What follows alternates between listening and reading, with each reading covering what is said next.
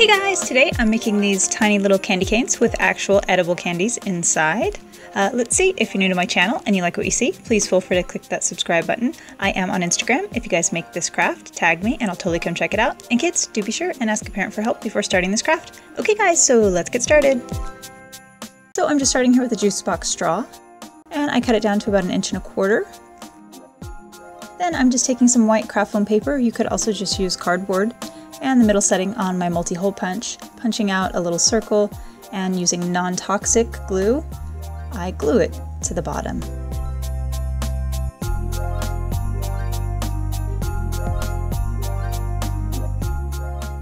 And allow it to dry.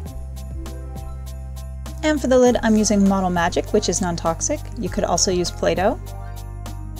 And if you're going to eat these little candies, you just want to make sure that whatever you use is non-toxic. You won't need much, and I'm just sort of rolling it out.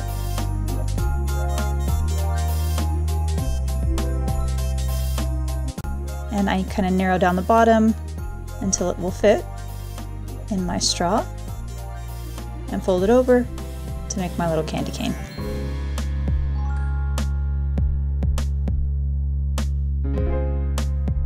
And then I give it at least a day to dry.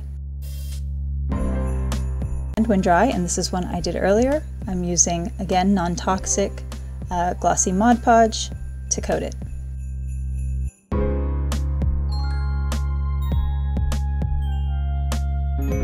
Then I print out the label, cover it with more glossy Mod Podge.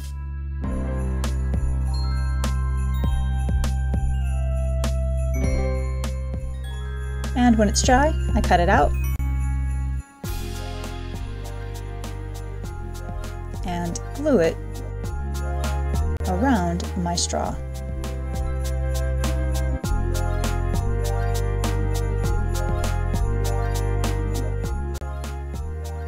And when that dries, I take some sprinkles. I pick out the red and green ones, place them inside my straw, and when my lid's dry, pop it on top, and you are so totally good to go. Well guys, I sure hope you enjoyed the video. If you did, be sure to like, share, and subscribe. Thanks guys!